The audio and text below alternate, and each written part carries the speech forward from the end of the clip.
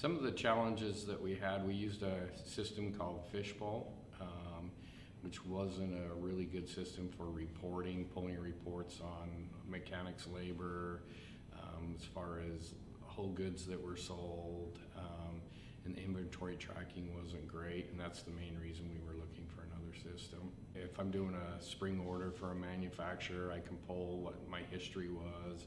I don't have to rely on them to send me the history. I can pull it from my system. We use Ideal in lots of different ways. I'd say primarily is ringing up sales, a front cash register operation. I mean, we're doing close to probably 1,200 transactions a day.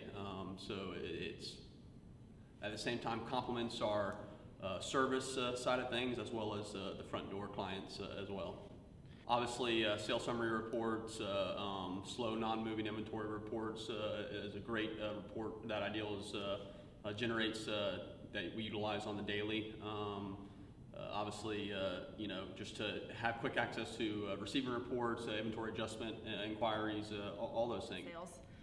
So we do a lot of repairs on new equipment, purchased elsewhere equipment, and we're just using it, daily, all that, tracking it, keeping, a good work history going. If a customer buys a lawnmower from us, we can track back to the day they purchased it and everything that's been done to it, since they've had it. So that's our biggest day-to-day task that we're using it for right now. So before we had Ideal, some of the biggest things was inventory management. We had parts that we had way too many of certain things that we never sell, not enough of what we do sell. So since we have Ideal, we're able to actually keep real stats on what we need to have. As far as reporting goes, we definitely are using monthly financials comparative to last year. We use a lot of actual inventory reports to just keep our parts inventory clean.